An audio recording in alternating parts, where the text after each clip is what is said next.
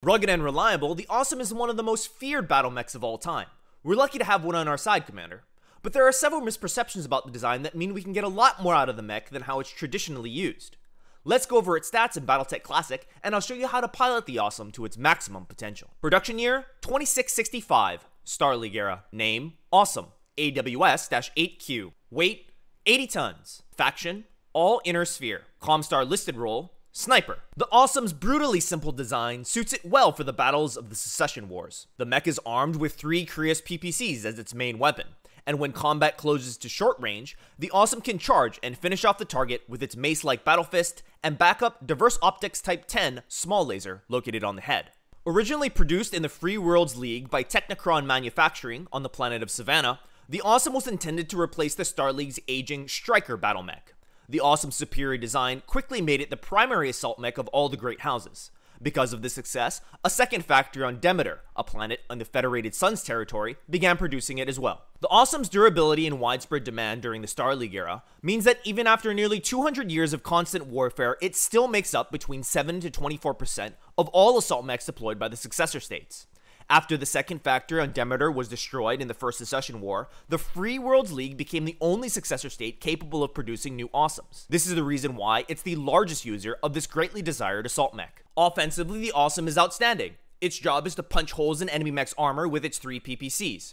These holes can later be followed up by mechs with critical hit type weapons like the SRM. While many mech warriors blindly follow the age-old tradition of firing the Awesome's PPCs in a 2-3-2 pattern, we can increase the damage by 10% by firing 3 PPCs for 3 rounds before firing 2 of them to cool back down to 0 heat. Pilots can choose to boost their short-term damage in exchange for sustained damage by firing 3 more volleys of 3 before cooling down. We'll be covering the proper way to do this in our pilot briefing a bit later in the video, but before we do, we should talk about the other incorrectly held belief, and that is the Awesome should stay out of melee range. This is wrong. A well-executed charge from 3 hexes or more will do more expected damage than its PPCs, and generate up to 7 rolls on the hit location chart. This can be viewed as a one-time use critical hit weapon the Awesome uses to follow up on the holes it blew open earlier with its PPCs. Defensively, the Awesome is also excellent. With 15 tons of armor, it's incredibly hard to take down.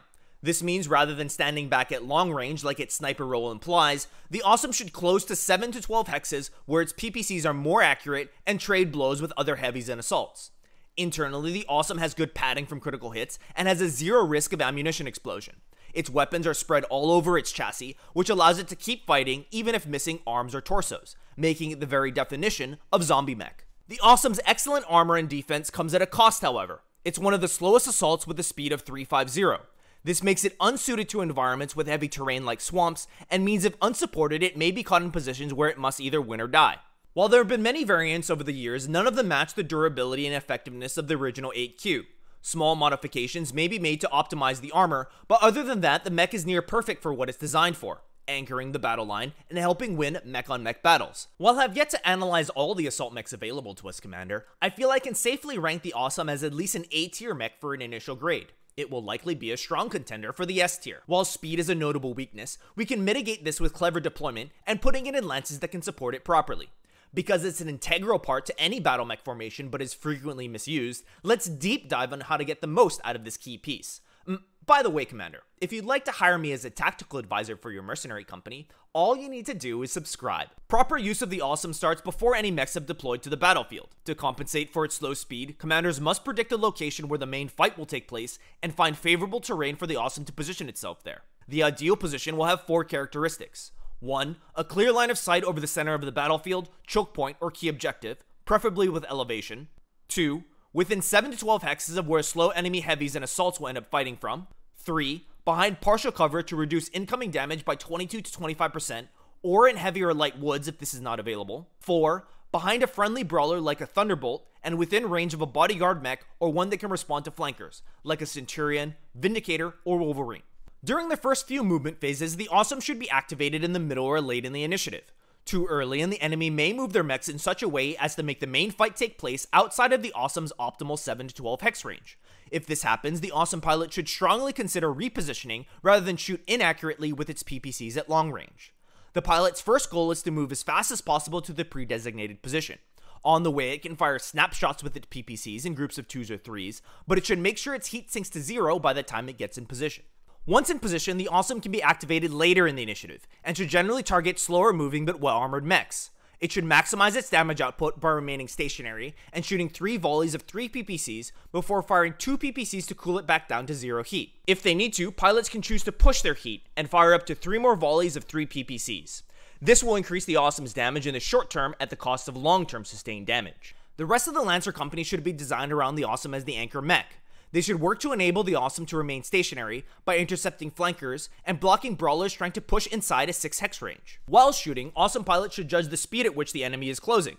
If the pilot thinks their target will cross over from long to medium range on the next turn, they should consider resetting their heat back to 0 early by firing 2 PPCs instead of 3. This will allow it to take the next 9 PPC shots at a higher accuracy. The same consideration is made when the enemy crosses over from medium to short range, but if the enemy has weak or no armor in 2 or more locations, the Awesome should consider charging to finish it off. This is particularly true if the mech has some sort of leg damage, as a charge from 3 or more hexes will potentially cause the mech to topple over.